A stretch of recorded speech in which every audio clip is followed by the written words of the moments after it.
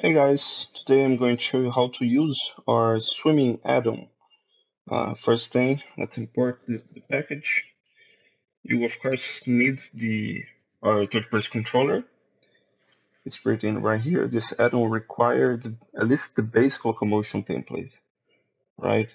Now, first thing, you need to uncheck the project settings. You don't want to override your input and tags and layers, okay? Uncheck this, it's very important. Otherwise you will lose all the inputs and everything we need in order to our template work. So what we want here is just the new folder add-ons with this swimming pack. Animations, audios, controller, etc. Let's hit import here and open our new demo scene. We have a add-on folder here, swimming, right, and swimming demo. Now let's take a look on our demo scene. We have a third-person swimming. It's a prefab. Okay, it's already set up to go around and swim. Let's take a look here. We have a comment. How to properly set up a swimming action into any other controller. Okay, let's take a look here. We have several options. Water tag, swimming clip. So obviously you need to add a new action into your animator controller. It's the swimming. Basically you will just copy and paste over your new controller. Okay, this is just an example, but let's take a look better and how it works. We have a pool demo here, a example, right? We have a view comment talking, saying to check the water game object and retrieve the comment there. So water game object, how it works.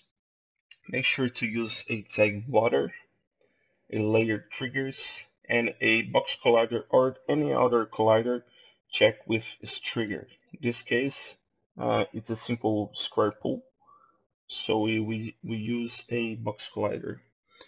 And match the size of your collider to be the inside of your water, like the depth, the height, and the width.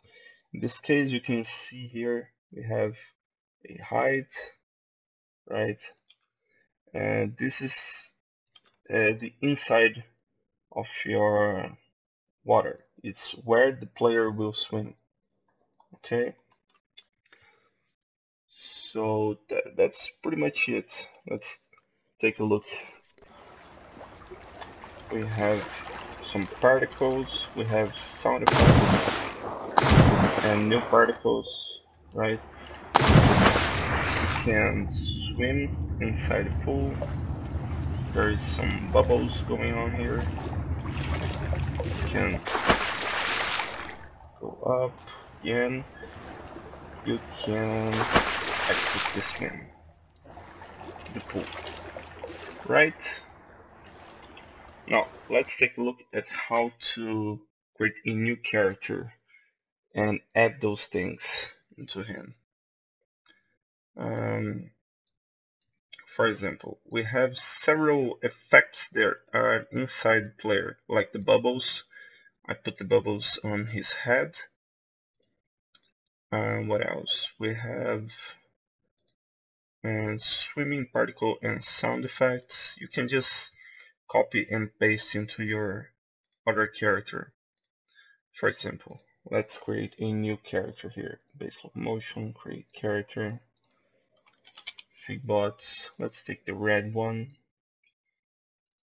Basic Locomotion, Basic Locomotion. Okay, hit create. And what is the, yep. If you press Ctrl and Shift with the move tool, you can align the character on any surface. It's a pretty cool shortcut that I learned recently. So we have here the basic a new controller with another animator, right? Another animator controller that doesn't have the swimming. So we need to go into our Invector swimming that comes with the swimming add-on right here.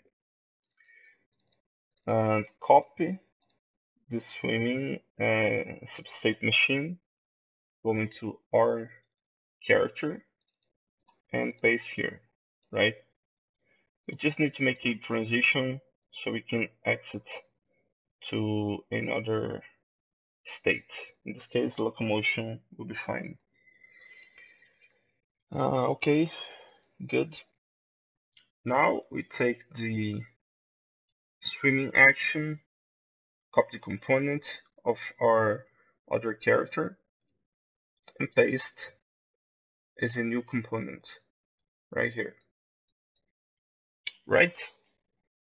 So the effects that are set up here are inside our other controller that we don't want. So let's take the bubble here and move to our controller. Let's find my head. Where's my head? And right here. So let's take the bubble and put inside our head. Right? Great. And same thing with the effects. Let's take the effects. And actually, it will be a lot easier if I put both in the same position, like 17.505.